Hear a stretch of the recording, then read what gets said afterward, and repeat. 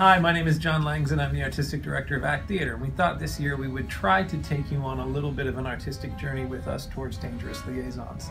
I'm sitting here today with a dear friend of mine, my dear friend and longtime collaborator, Brian Sidney Bembridge, who will be the set and lighting designer. Brian, where are we? We're at the very beginning. Today we talked about the play. I think we decided what we did like, what we didn't like, what moved us. A terrific script, I think, about the moral compass of human beings sliding out of whack due to the sense of entitlement and decadence that was building at the end of the 1700s.